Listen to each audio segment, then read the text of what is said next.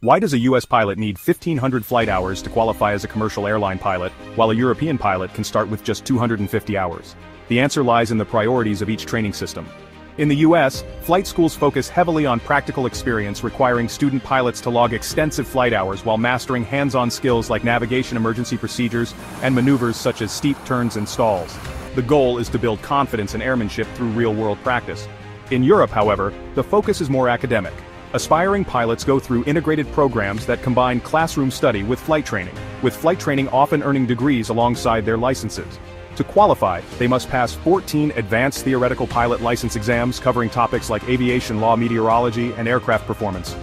While this approach ensures a deep understanding of theory, it raises questions about whether fewer flight hours leave pilots less prepared for unexpected challenges in the cockpit. These differences spark an ongoing debate. Does a higher flight hour requirement produce better pilots, or is it about the quality of the training itself? Follow for more aviation insights.